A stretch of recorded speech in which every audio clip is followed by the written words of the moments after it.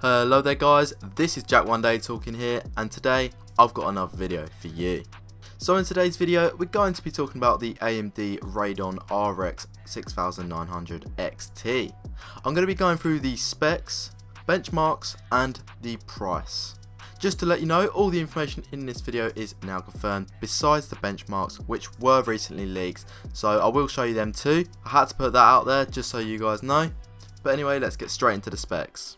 The Radeon RX 6900 XT is an enthusiast-class graphics card by AMD. It launched in October 2020. It's built on the 7nm process and based on the Navi 21 graphics processor. In its Navi 21 XTX variant, the card supports DirectX 12 Ultimate. This ensures all modern games will run on the 6900 XT. Additionally, the DirectX 12 Ultimate compatibility guarantees support for hardware ray tracing, variable rate shading and more in upcoming video games. The Navi 21 graphics processor is a large chip which has a die area of 520mm squared and 26,800 million transistors. It features 5,120 shading units, aka CUDA cores, also 320 texture mapping units, and lastly 128 ROOPs. The card also has 80 ray tracing acceleration cores. AMD has paired 16GB of DDR6 memory with this GPU, which are connected using 256-bit memory interface. The GPU is operating at a frequency of 1825MHz, which can be boosted up to 2250MHz. Memory is running at 2000MHz, which is 16GB effective. Being a triple slot card, the 6900 XT draws power from two 8-pin power connectors, with power drawn rated at 300 watt maximum. So this graphics card has a minimum requirement of 850 watts power supply unit, so bear that in mind if you're looking for a build with this graphics card.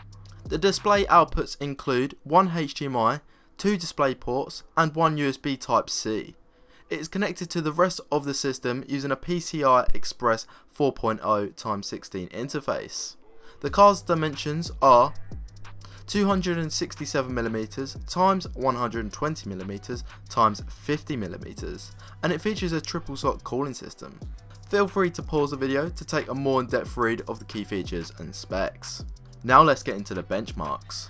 My recommended gaming resolutions for this GPU would be anything up to 4K. However, this is heavily dependent on which titles you play, the graphics options you sort of choose, and which other components you pair this up with, and lastly, the FPS you'd be happy with.